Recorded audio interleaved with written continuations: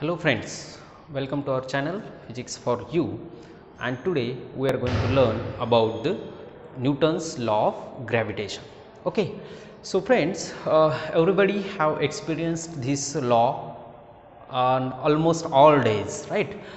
In all kinds of our day-to-day experiences, we are generally seeing this law, we are generally experiencing this law. Whenever we are leaving something from a certain height, that will always fall down and it will get attracted towards the center of earth, or we can say the surface of the earth, but actually it is pulled towards the center of earth, right? That is what we call the gravitational attraction. So that is what governed by a simple law, and that law is generally called as Newton's law of gravitation. So everybody have heard that apple tree story of the Newton.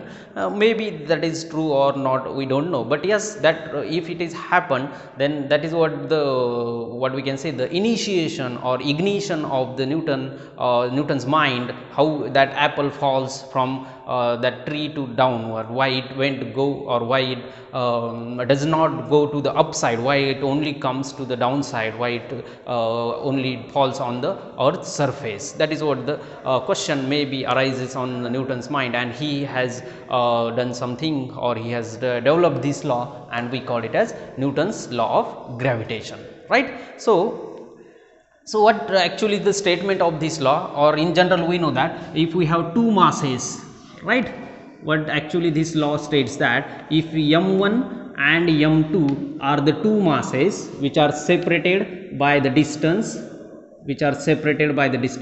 r, let us consider. Now let us see, these are the two masses m1 and m2. We are not saying exactly m1 is equal to m2, whatever may be their masses, the different masses, and these two different masses which are separated by some distance are always attracted towards each other,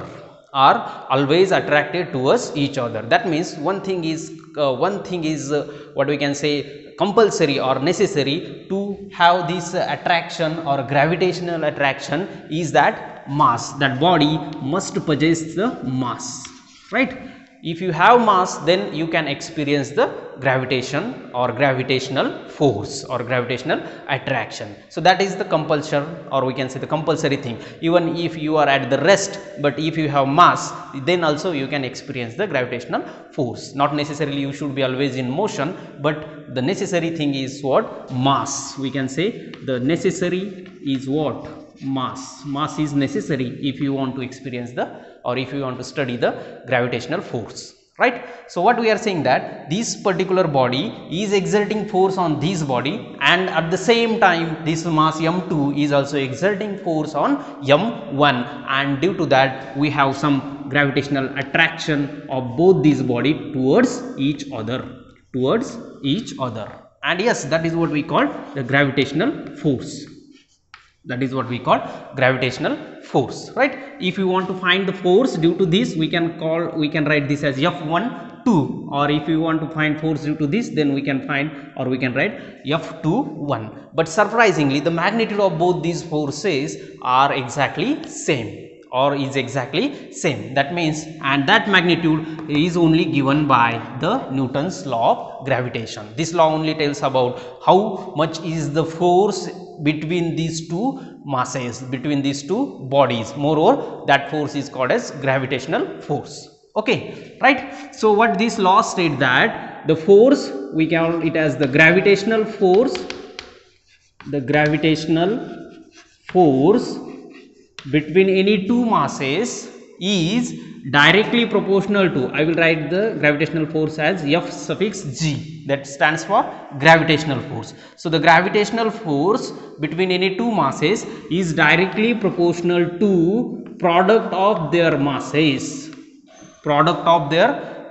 That means the multiplication of mass m1 into mass m2. That's what I said initially. The mass is a very important factor whenever we are learning the gravitational force, right? So what generally, if you want to find the magnitude of this gravitational force, how much is the force, then according to this Newton's law, firstly the gravitational force is directly proportional to product of their masses, and secondly the gravitational force, the same gravitational force is inversely proportional to the separation between those two masses, inversely proportional to the separation between those two masses, or we can say the directly proportional to reciprocal of the separation between those two masses, or the distance between those two bodies, right.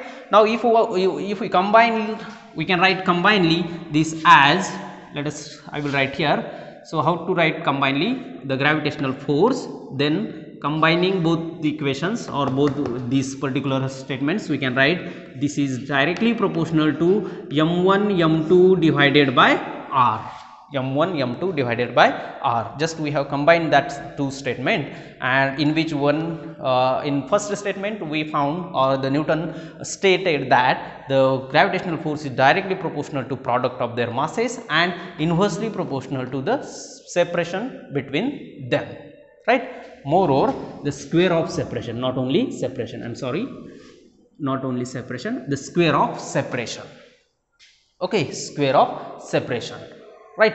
So we can say it is inversely proportional to the square of distance between those two bodies. Now combining this, we can write this as, and we know that this is a proportionality sign, and this proportionality sign we can remove with the help of a constant, right. Proportionality we can remove with the help of a constant, and that constant we know that is called universal gravitational constant, and which is denoted by G. So if we just write that equation, F is equal to G into m1 m2 divided by r square. That this thing as it is, only to remove this proportionality sign, Newton has multiplied with a constant, he named it as Z, and that constant is known as universal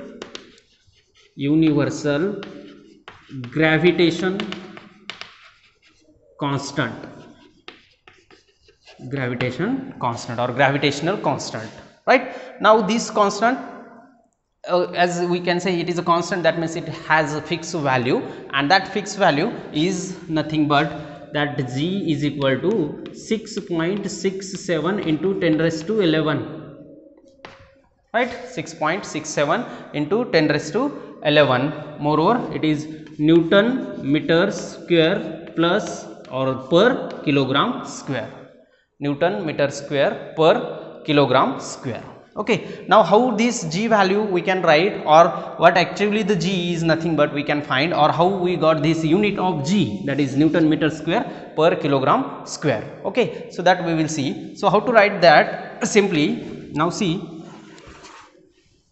I will just rearrange this equation. I will make the box. This is what our final gravitational law. F is equal to G into m1 m2 divided by r square. That means if you have two masses which are separated by some distance r, and we want to find how much is the force, or moreover the magnitude of force between them, simply substitute the value of m1, substitute the value of m2, then substitute the value of r, and yes, the G value, and whatever may be the thing, whatever may be the constant, whatever may be the number, that is nothing but force, and we know that that force is measured in Newton, and moreover that is our gravitational force. Okay, but yes, if we rearrange this equation, and I can write this as G is equal to, just bring that F here, F as it is, bring this r square to this side, r square divided by, and this m1 m2 are in denominator.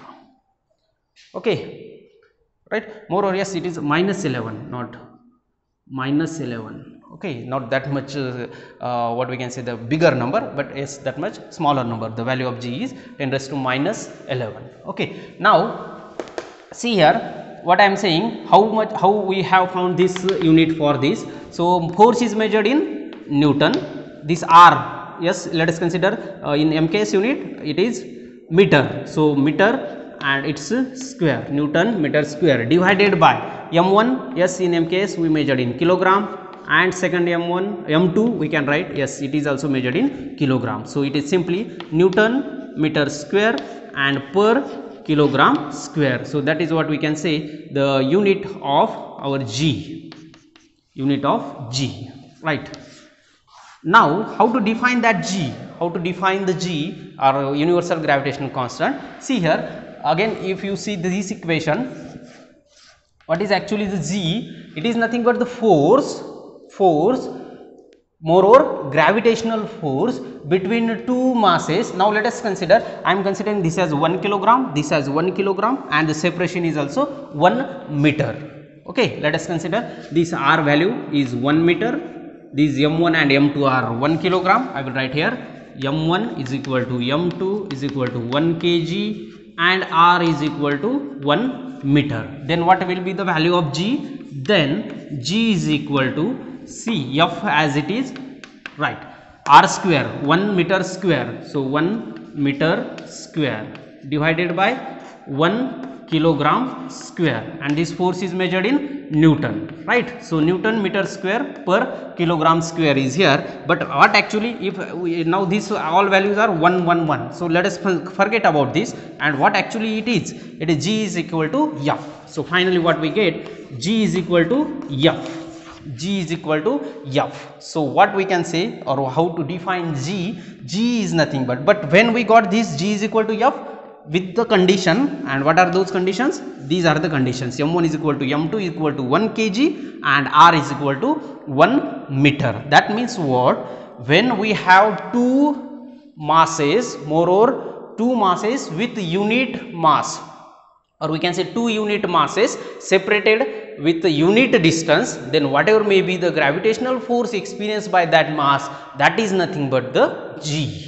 That is nothing but G. Yes, G is equal to F. So what we can say, the G, gravitational constant, is nothing but the force. It itself is a force, but provided M1, M2 must be 1 and the distance or the separation between those two masses also must be 1 meter. We can say unit, right? Whether it is in MKS unit or CGS unit, we can write it unit. So if two unit masses separated by the unit distance, and whatever may be the force experienced by that mass, one of the mass, that is nothing but the G value, that is universal gravitational constant. Okay friends, so yes, this is what the final we got, how to define G, but actually G is nothing but F, and with respect to these conditions only, right. And therefore ultimately we can say G is also a force, but with some specific conditions, with M1 equal to M2, that is equal to 1, and R is also must be 1.